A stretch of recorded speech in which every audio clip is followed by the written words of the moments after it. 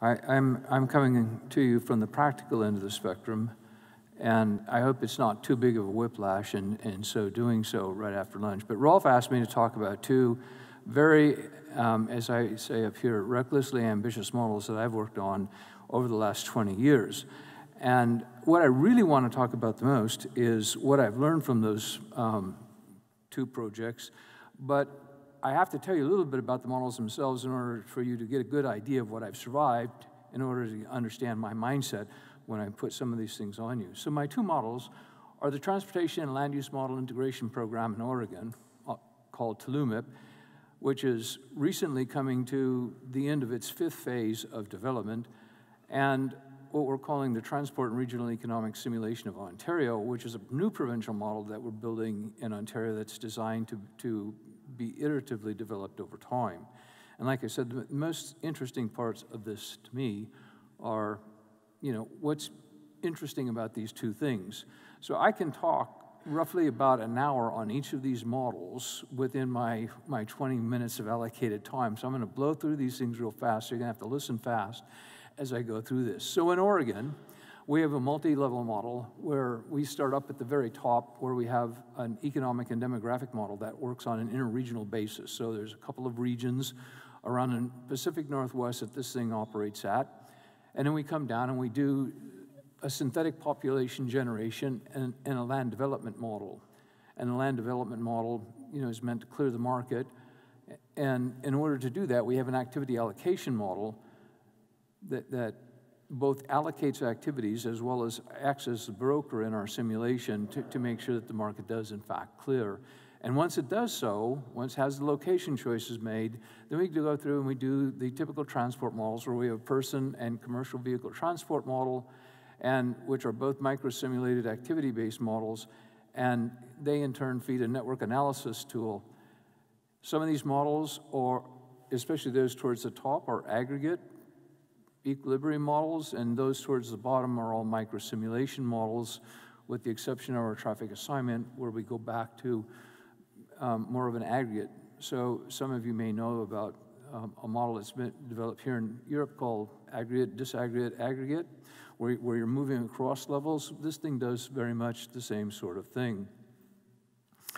It starts out in a base year about right now, and it runs through time in annual time steps dictated by the location choice models, and you see a progression through time that looks very much like you would expect it to see, where the economic and land use models are getting some sort of measures of accessibility and disutilities from the transport models, and this thing steps through time in about 40 years into the future.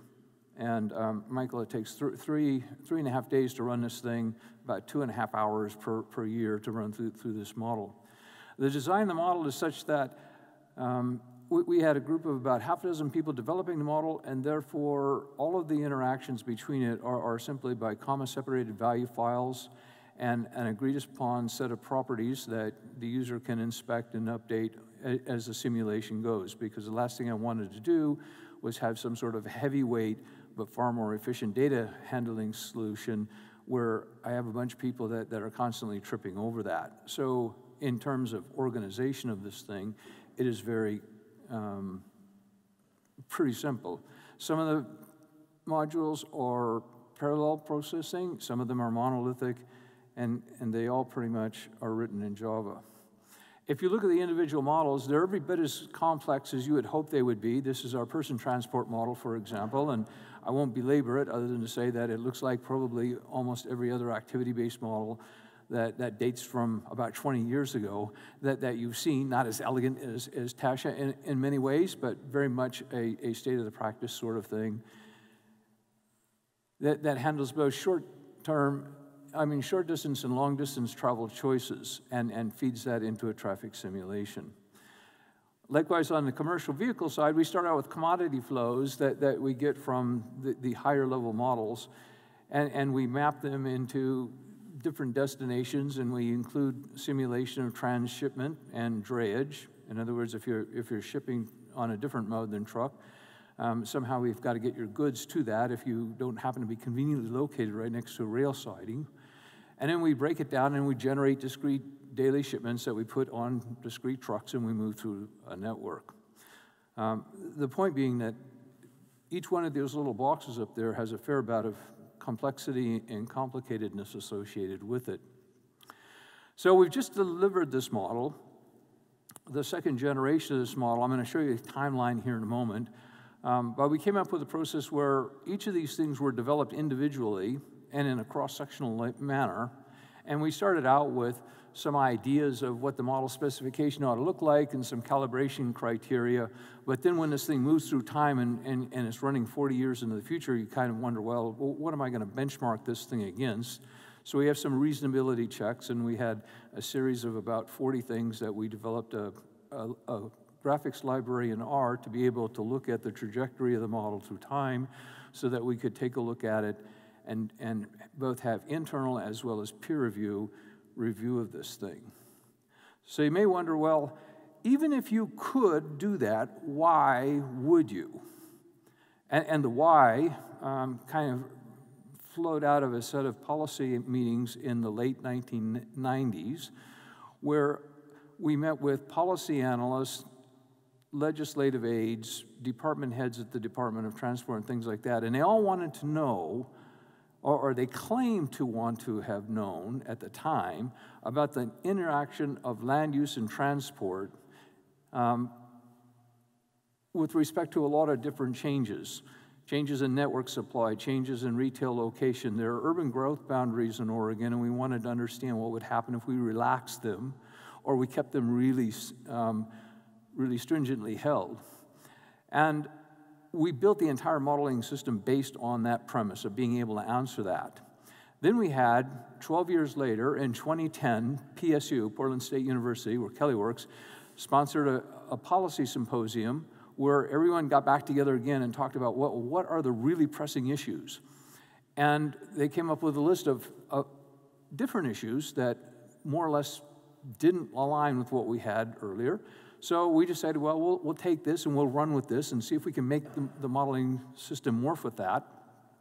It was interesting in that 12-year time when we ran some of our applications, we did look a lot at things like pricing and economic downturn and fuel scarcity, but the one thing we never did look at was the interaction of land use and transport. No one came to us with that kind of a question. And then in 2017, of course, everything has changed, and the big thing that has changed is mobility as a service and automated vehicles. And automated vehicles, of course, were science fiction 5 years ago. And nobody could be bothered to pay attention to automated vehicles and everything. Now, all of a sudden, everyone wants to know everything there is to know about automated vehicles and how they might do that. And that has completely changed the forecasting context, which I'll get to in a moment. Here's a bit about the timeline. When I've been asked for a long time to put together a timeline for this project, and I finally got around to doing it, and I was stunned to discover that, and I knew this in the back of my mind, but I was stunned to discover that 20 years have elapsed from the time we first sat down and talked to these policy analysts and today. And so people like David Simmons and Michael Wegner, who are among our peer reviewers, are like, what the heck have you been doing all that time, actually? Well, it turns out that we've done 2 generations. Our first was a kind of a proof of concept where we developed our model in TRANIS at the statewide level, and we developed a model that became eventually known as UrbanSim at the urban level.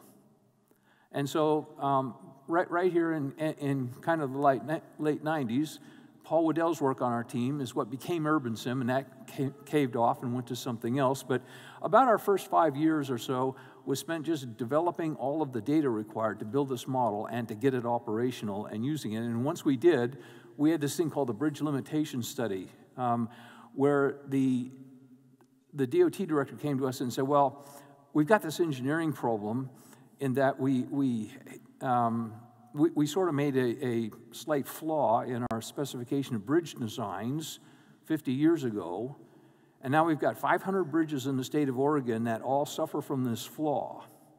But we took this to the legislature and explained it to them, and they're not interested in the engineering aspects of this at all. So could we just couch this as an economic problem? So we did. We looked at network reliability and network degradation, and we looked at connectivity to markets and jobs and things like that, and job retention. And all of a sudden, that became the compelling application of this statewide model. Then we decided we were going to develop a Gen 2 model. When we did that, that pretty much put urban sim on a separate path. And for reasons not worth going into, we decided we were going to develop a model called PICUS that I think a lot of you are familiar with. And the PICUS original design was about like right here, and it's kind of stretched out all the way over to here. And so that has kind of caused everything else to go along. We had a second freight bottleneck study, which caused us to redefine some of the economic sectors and grab more commodity flow data and build this thing. And finally, we're down here at the very end where, interestingly enough, a lot of legislators are interested in knowing, well, what's the reliability of the network going to look like over time? What is its resilience in the event of a natural disaster? Because they've suddenly become obsessed with the fact that they're in an earthquake zone that looks as equally as vicious as the San Andreas Fault. And so we've been doing a lot of things to get us to that point. And that's kind of the story of that model. So, taking all of what I had learned from that, we started designing this model for Ontario. Well, the one thing that is very different about this model is that there is no land use model in here at all. There is a design for one, a concept for one, that may be down the road or so.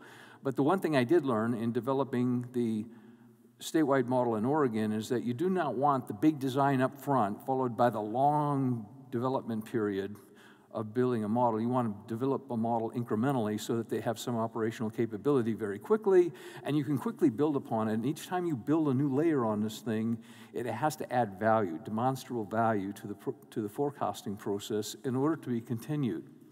So this thing looks not a whole lot dissimilar to Oregon, where we have some common components up at the top. We have a big metropolitan area in Ontario called Toronto. They have a GTA model that Eric has built. This is a greater Toronto area. And the next bigger ring out is something called the Greater Golden Horseshoe, which I'll show you in a moment. And then there's the rest of the province. And so the Ministry of Transportation Ontario decided, well, we'd like to have a bunch of different models to operate on this thing. And we kind of conspired with them to say, well, you really ought to have one population synthesis process. You really ought to have one firm synthesis process. You really ought to have one macroeconomic model and networks, coding standards and stuff like that. So we said, okay, well, we did that. And I don't know where the colors went in this thing. The legends here actually have colors on them. And I could show you the computer to prove it, but I guess it won't destroy anything. Just like in Oregon, we have some modules in here that are aggregate models, and we have others that are micro-simulated. But we go through and we do a macroeconomic set of forecasts, and then we have a commodity flow model, a long-distance truck model, an urban truck model. And then we satisfy the long-distance travel first with a set of models that Rolf and his crew here are working on. That is kind of an outgrowth of work that we've done in other places in the USA, so that we explicitly model resident long-distance travel and visitor travel into the province. And then we have a separate model for Southern Ontario, which is more of an activity-based formulation, but not as sophisticated as what Eric is doing. And we also have a model for Northern Ontario, which has the great benefit of being totally bereft of any travel data whatsoever. So we can totally assert a model for Northern Ontario, and no one can prove us wrong. And so we thought, well, with the lack of transit choices that they have up there and relatively straightforward network choices, we would use a trip-based model there and try to economize. All this goes into a bi-level network analysis that I'll show you in a moment. And unlike in Oregon, we have a couple of very explicit ideas about how we're going to do cost-benefit analysis and some additional network analyses, and so we've developed post-processors for those. The idea of the bi-level model was that we could look at long-distance travel, both for persons and commodities, at kind of a higher level, and maybe we would look at that in a weekly basis, and you needed a very coarse network representation of a very large area in order to do that. But when we wanted to take a look at Ontario, we could have a more detailed model that only focused on the area that we were interested in. And we're still grappling with this issue right now because we're about 2/3 of the way through the project of getting this first generation model up and coming. And right before I left to come here, the MTO decided, well, maybe we need to shift gears on this thing again, and I'll tell you why in a minute. And so that's kind of a work in progress. The other thing that has really worked, I think, for us well is this reuse of components that are common to most models. So we call this common modeling elements, and as I mentioned, this is the population synthesis, the firm synthesis, our macro models. We eventually want to add to that land use data, but we need to think a little bit more about how we're going to do land use modeling, or even if MTO, our client there, even is interested in doing so. One thing that's very challenging about Ontario that kind of threw us off was its sheer size. And not only its size, but the differing density of activity. So this is Detroit here, this is Montreal, New York City's here, and this is Southern Ontario right here, and Toronto, and 80% of everyone that lives in Ontario and works in Ontario does so in this little white area here called Southern Ontario, and of course it's all very much concentrated there in the GTA. But of course 80% of land area happens to be outside of that, way up in the north, where there is either very little activity or there is none for hundreds of miles. And to put this into context a little bit, Alaska is the biggest state that anyone would probably try to model. Ontario is only slightly smaller than Alaska. I mean, this is a very big land area, and it has a very big network footprint. Then you see Texas and California and Oregon. And one thing that's interesting about it is that Ontario is as big as Texas and California combined in land area. But in terms of population, this is Ontario here with their 13 million people, Texas up here, California with their 59 people. There's Oregon right there. Should make it easier to hit that nail, right? And then there's Alaska down there. So the diversity of activity and the scale at which it occurs in this particular model is just mind-boggling to me. Like the great folks in Oregon, they came up with a set of requirements for the model, and unlike Oregon, they came up with 3 times many more than the folks in Oregon did, which makes this a very challenging sort of thing. And this list is only 2 years old, so we've only been through one iteration with them until 2 weeks ago, when they were like, OMG, we got to get ahead of this automated vehicle thing and this mobility as a service thing. And that has some big implications for what we might do. So what have I learned about this, or what do I think some of the common threads are? I broke them down into 3 areas: foundational sort of things, design things, and methodological things. And I would say to you that my experience with these 2 models in particular, but everything that I've done to date, makes me convinced that when you build some of these models and you try to put them in practice in a public policy arena like I do, that you have to have a champion within the agency. A consultant is not an acceptable substitute for a champion, no matter how brilliant the consultant is. And the champion has to be more than the money bags. It has to be someone that has a vision for what they want to accomplish, and they have to think in terms of what Oregon or Ontario is going to look like 20 years hence, and think about the sort of things that policymakers want to know. The other thing that I found that is absolutely essential, and what differentiates successes from not so much successes, is an effective peer review panel. And they have to be involved at the outset, where they influence the design as well as watching how the model develops, as it moves down the road. On the design side, I guess I have to admit that it took me a long time to get my mind around this as well, but I loved being given a modeling problem and being able to go disappear somewhere and develop a cool model. But if you stop and think about it, there's a bigger political context for which needs information, and they usually are looking for some sort of a forecast, which in turn ought to define the model that is used, which in turn ought to dictate the code. And many of us insert here at the model or the code part, and we lose track of the big forecasting thing. And so the big thing right now with these automated vehicles is what the deputy administrator was telling me is that, well, I don't really care how good your model is at explaining behavior, even complex behavior. I get that people make decisions for very complicated reasons, but the two of us know, because there are only two of us in a conversation, the two of us know that people are going to make decisions differently in an automated vehicle future than they make right now. That knowing how they make decisions right now is only marginally useful when people are making decisions completely differently in the future, when they see time and cost and some of these other factors that we've talked about in a completely different way. And yes, Rolf, I'm moving as fast as I can.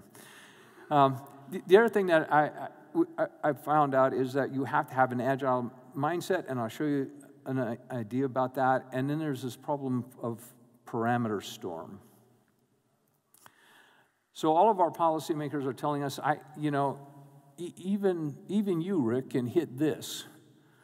But I don't want to know where that point is going to be in the future anymore. I want to know, I want a bunch of forecasts all over this cone right here that shows me what the full magnitude of likely futures might be. And I want to know where my project fits in that. Or I want to know where my policy, helps on that, et cetera. Now, this is annoying because this does have color and the other ones didn't. Well, at any rate, so when I start thinking in terms of that type of a forecasting sort of thing, I think about, well, we have data and assumptions and models like we used to in the past, and once we understand what the issues are, we can identify the risk factors that we need to simulate, and we can build some tools and everything, and we can accumulate some performance measures. But because we're looking at things in the future where no one has any idea what an automated vehicle future looks like, we could have AV hell, where automated vehicles simply become substitutes for conventional vehicles now. They allow us to suburbanize even further out because travel time isn't quite the disutility it is right now. Or we could have AV nirvana, or we could have somewhere in between. Then there's energy prices. There happens to be this thing called the second machine age, which postulates that a lot of us, perhaps many of us in this room, might be replaced by artificial intelligence or more AI-related automation. All kinds of those things are flowing into this, and policymakers want to know what is the mix of all of these things. So I have to run my model not once, but I have to run it 60 times or so to exercise the full range of all these alternatives. And the type of models I've shown you before are just terrible at doing that. Now, the nice thing is that I can make the 60 model runs with my Oregon model in the same 3.5 days it takes me to make one run. I just have to run 60 AWS servers all at one time and collect all the results and do my meta-analysis based on that. But really what I find, and I'm increasingly being asked this, first in Oregon, but it's getting really annoyingly, frustratingly frequent in Ontario, is I want to know, if you run these 60 things, how many different futures will my project survive? Because if my project only works in a couple of them, then I'm going to go take my money elsewhere. And if it survives most of them, I'm interested in doing something else like that. So this is the kind of the model that I need to come to.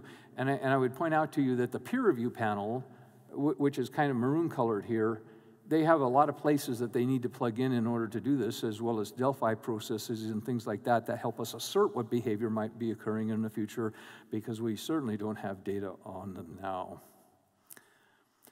When I think about incremental model development or agile development for Ontario, we said, instead of having one model that is beautifully specified, peer-reviewed, elegant, and everything else like that, why don't you have like 3 or 4 models that over that same time period where you incrementally step up to your desired capability? And so we kind of put this thing out and used it to inform us But to look at it in an activity, and this is where color would really have been nice, but you start with this is Maryland, where we decided we wanted to go from a traditional trip-based model to an activity-based model. So you have a regular trip-based model, and you say, well, I'll maybe microsimulate population synthesis and auto-availability, and I'll have the rest of it being traditionally an aggregate model. And then you just keep moving down here until you eventually back your way in. And maybe along the way, you might change from a static DTA to an analytical DTA, or, a static traffic assignment to an analytical DTA, and so on and so forth. But having a roadmap like this and having buy-in is indispensable to us. And then there's this thing I call parameter swarm. So I've allocated, with a fair amount of work, come up with all the account of all the parameters required to run these two models. So this is Oregon over here in this set of columns, and this is Ontario, which is still a work in progress, so take it with a grain of salt. And here's all the different components. So I have two types of parameters or properties that need to be supplied to this model. Some of them are calibrated, and they're handled by developers. And they can be a single number, they can be a vector of numbers, they could be a table of numbers, they could be any number of things, but there are 274 individual things that had to be developed, calibrated, asserted, or just simply made up in order to feed this model. And 64 of them, some of which are as simple as project title or scenario number, but often, when the simulation begins, it ends, and time steps and everything else like that have to be set in order to run this modeling system. And I thought, I am not making the same mistake in Ontario. Well, I was stunned to count them all up. Everything to date, we're already up to 202 and 48. So what? I'm a third less than I was before. So education does count for something. But the problem is that Rolf is working on these long-distance models, and I don't know how many parameters he's going to have yet. But this is a heavyweight model, right? And I think this is a real problem. Real fast, on the methodological side, you'll be happy to know I don't have any slides for this. I think we're moving from a point where, and we're long overdue to do so, where we move from econometric estimation of models to models that have a theory basis, so that when the model moves through time and we're trying to look at it, it either follows the theory or it doesn't. But it doesn't help to know whether it follows the econometrics or not. And so I think that's a big issue. Another thing that we're dealing with is replicating, which all travel modelers are obsessed with replicating traffic counts, as you know, rather than increasing their knowledge and understanding. That's an issue. And then we have this thing, what I call the development tortoise versus the user requirement hare. And my point there is that the needs over the life of the Tulumip model changed so fast that the developers had no prayer of keeping up with them. And it keeps on happening again and again and again. We thought, well, we'll be smart. We'll have a little army of tortoises that are all moving in parallel, that are nicely orchestrated to arrive at the same point. But the problem is the hares are tag teaming as well. And we have a modeling paradigm that just won't keep up. So for me, I say, well, there's several things that we've got going well for us. We've got great client champions, I think. There's probably broad acceptance of what we're doing, especially in the policy arena. I'm gratified to see that there's no longer a question of whether this is a good investment to make or not. It's a question of, well, how fast can you use it, and what can you use it for? And I think that's very good. We've got a lot of experience building these things, and so we know something about them. We're getting better at thinking about multi-scale models, and I think that's going to be really important in the future. And we have better tools, both on the software side and we've got big data. 5 years ago, I was struggling to find data. Now I'm drowning in it. So that's great. And because we're starting to think about models that run 60 different alternative futures instead of one, it has to mean the end of the reductionist mindset that we've had, where we're just endlessly wanting more and more detail but not really producing models that are that much more accurate or that much more policy sensitive as a result. Now, on the bad side, this fast-changing context means that none of you, much less me, can keep up with the changing policy requirements that these people have with the way we currently develop models. And there's an acceptance of that as well. And they understand that the world of the future is going to be so much dramatically different than anything any of us have seen over our careers that creates a second kind of acceptance problem.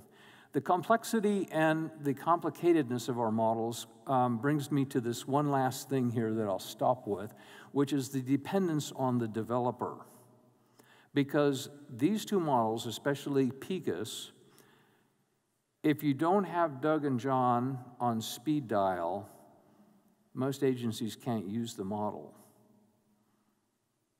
If they want to do something they have never done before, it is difficult for them to do so. And I found that that is true of probably all the models that we're dealing with, despite every attempt I've made to try to usefully integrate the decision maker and the end client into the model development process. We develop models that are still too hard for them to get their minds around.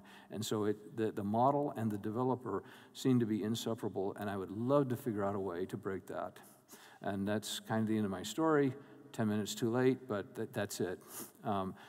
You could actually blame Rolf because he gave me too big of a topic to do in 20 minutes. So,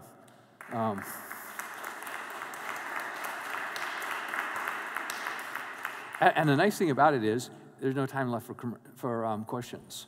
So, oh yes, there is. You're not off the hook yet. Thank you, Rick. This was super, super. Thanks for the review of these two models. So I open the floor for comments. Oh no. Just a quick comment to your very last statement. I mean, we have Matsym open source, and we keep getting questions, and sometimes people haven't even run a Java program before, and you kind of need to teach them every step. But we see from time to time groups that bring up huge models. I think the Dublin model came out of nothing, and there was one or two other places where people actually are able to take this, never ask a single question, and build great models out of it. So people are out there who are able to use this stuff without asking. I would tend to totally agree with you. They can get to a certain point pretty easily of interim operational capability. But then when you ask them, in Matsym, for example, well, how are we going to simulate automated vehicles? Then they throw up their hands. But I totally agree with you. The thing that I'm encouraged about now is that we're bringing people through school that understand microsimulation. And I totally agree with what I think you said earlier, Rolf, about the utility of microsimulation. To me, it's almost heretical to say that, but for activity-based travel models, I believe that the only benefit are when you need to do pricing, equity analyses, and when you have really complicated transit choices. But in most other instances, I haven't found them to be that much more compelling than a more aggregate model. But the really big benefit of it, which transcends all of that to me, is the microsimulation, that you can do data mining on these things, and you can add attributes, and you can add new behavior much faster. And I think that's a huge thing. And I think that Kai, as more and more people come out that have that mindset, I think that is changing for us. There's just too few of them out there yet. In that spirit of adding functionality quickly, we actually have done quite a lot of work on the AVs, so they would find it now if they wanted to do it in Matsym. But that wasn't really my question. My question was what to do about the champion. How do you find that ideal person which has that 15-year time horizon with the authority, will not be promoted out of his job, will not leave it, will not find a new wife partner which takes him to I don't know where. So how do you find that sponsor? I have champion? No idea. Rolf and I have banged our heads against the wall about this, thinking about that, and that is what happened to us in Oregon. Was the champion retired, And when the champion retired, not long after the 2010 policy refresh, it changed the whole complexion of the program, and it was sort of still going in the same direction, but it's just different. Maybe not different in a bad way, but different. And I don't know that. I think that the only thing that comes to my mind, the only thing that makes sense to me, Kai, is to say that, well, we can make champions by showing them really compelling success stories that we're able to do with our models, things that are very cool that we could not do before, and somehow being in an audience that would see what we're doing that. But I don't know. But on a more positive note, I mean, these people come and go, right? So Bill Upton retired, but then you have someone like Dave Ory who came into the play and is building great models. I think the same happens at the university, right? I mean, people like Michael Wegener retire, and they're not necessarily immediately replaced with someone good, but some other time, someone strong comes up again. That's a natural flux. I want to come to another point in your presentation. You said... Well, wait a minute. Let me say something to that. You're right about that. One of the guys that I work with in the Department of Defense is of the idea that, well, it takes an outlier to develop an integrated modeling system like we have. And you're expecting an outlier to be everywhere you see. And I accept that. That's probably true. I'm sorry, but go on. I would like to ask about the peer review you talked about. And let me put it a little bit provocative. So you were somewhat criticizing the Oregon approach, yet Oregon had a very strong peer review panel. What is the role of a panel? How much can a panel guide the development process? Could it also be peer-reviewed publication that can guide you? Or do you need a panel of people that guides your model development? Well, I guess it depends on how much the client or the clients listen or take stock in the peer review panel, but I would say that I didn't mean to be critical of the process in Oregon. I think to the fact that Oregon succeeded at all was only due to the fact that they had a peer review panel that kept them focused on asking the important design questions early on and being sort of critical, about things. And sometimes they were at a very high level, and sometimes they really got into it. Like Paul Waddell would put up some econometric estimation, and they would just take it apart term by term.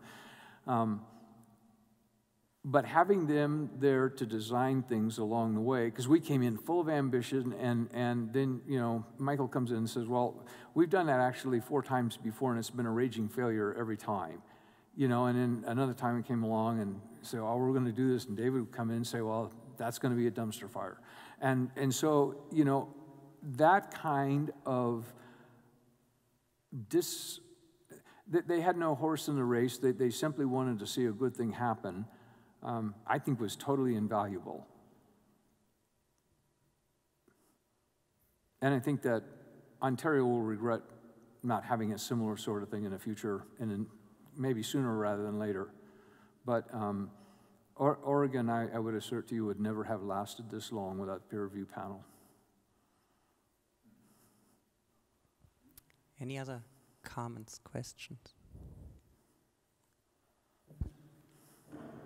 You guys want cookies. I know what it is. I wonder about the 60 simulations you mentioned. How you come up with 60? Are they 60 different scenarios? And if so, who was involved on actually thinking about scenarios? I'm sorry, say that again, please. You mentioned about running 60 times the model. Yes. In your presentation. I wonder what this 60 means. Are these 60 different scenarios? If we say that fuel prices could be operating over a certain range, and we say that you could have different levels of autonomous, semi-autonomous, and traditional vehicles, if you assume 3 or 4 different types of employment outcomes, they want to run all different combinations of those. And they want to do it for 2 reasons. Number one, they want to find out, well, which of these things are we worrying about that it really doesn't make a difference in terms of how the simulation comes out, and which of these things are really important. And one thing that everyone thought that, and I'm sure it's probably because we don't have very sophisticated AV modeling techniques right now, but the thing that dwarfs them all is the assumptions about what will happen with social change associated with automation and artificial intelligence, and what might happen to the various age and lifestyle cohorts in the model. What assumptions you make about them almost dwarf every other, technical assumption in the model, and we were stunned by that. We had no idea it would be that big of a difference, and so that's why they want to look at all of those different options, because they're saying, well, if I have something that will only work in a couple of different assumptions, I want to ditch that, because not only do we not know what's going on in the future, we're sure you don't either. I would like to support that. I will later show our most recent set of scenarios, and their number is 52.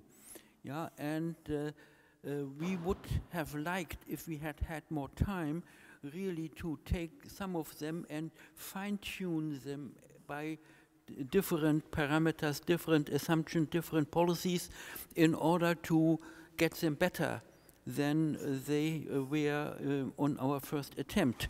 Yeah, and that, of course, implies that they can be calculated fast. I will talk about that. Yep.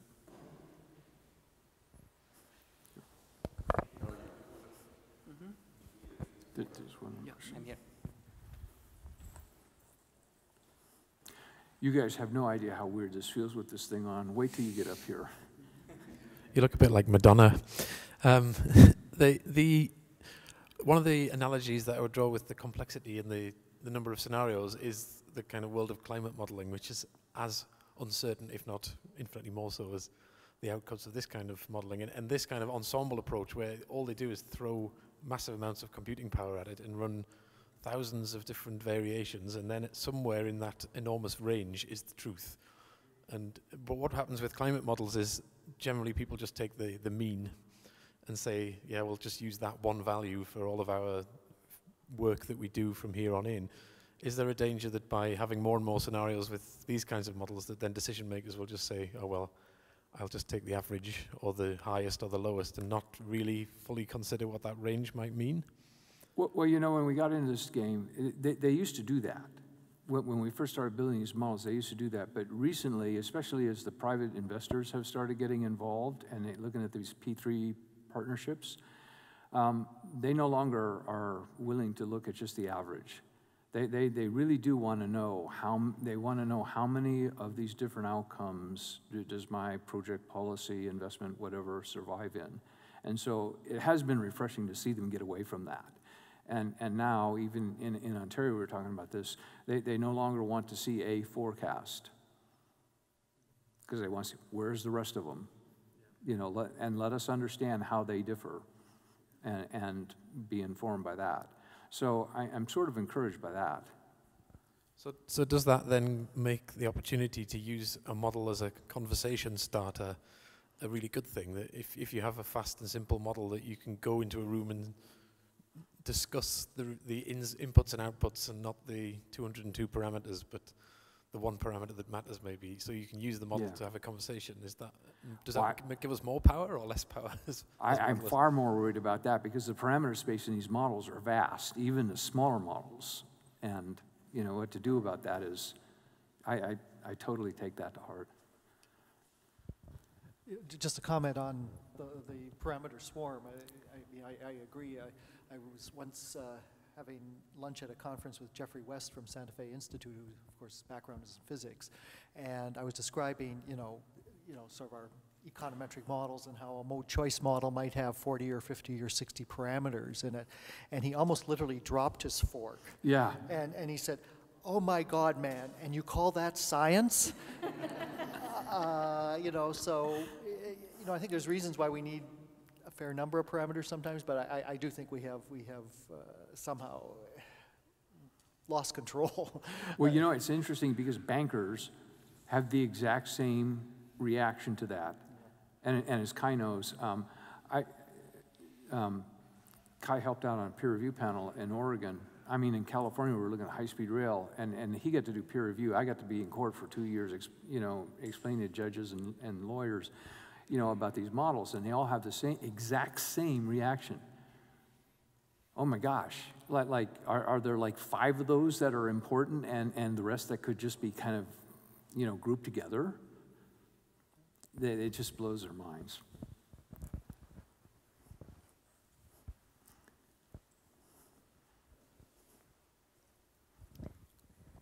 So I wanted to ask you about a statement you made where a few slides back, where you said theory, you sort of said theory against econometrics as estimation, sort of yes.